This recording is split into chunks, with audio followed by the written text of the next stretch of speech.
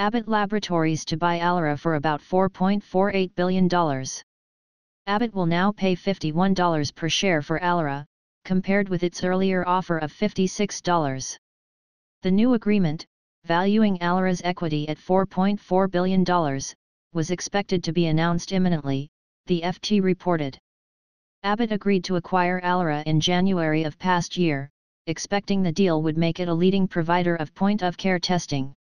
However, the deal ran into trouble within months of being announced, as Alere received a grand jury subpoena from the U.S. Department of Justice in March a year ago seeking documents relating to the company's sales practices, and delayed filing its annual report. The amended terms still represent a 21% premium from Alere's Thursday closing. Alere also delayed filing its financial statements for 6 months and disclosed probes into billing and foreign sales practices. In April a year ago, Abbott had raised concerns about the accuracy of various representations, warranties, and covenants made by Alere in the earlier merger agreement, and had offered to pay $30 million to $50 million to terminate the deal.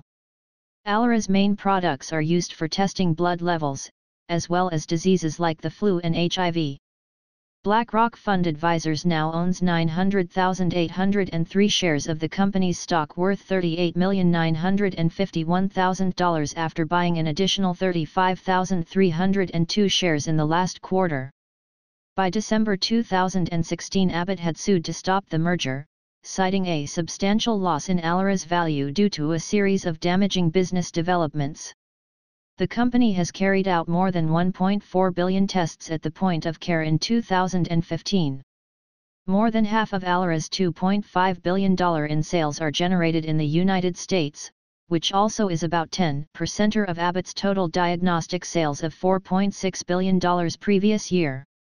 Point-of-care tests provide results to doctors in a matter of minutes and can be conducted in the physician's office, an ambulance, or even at home.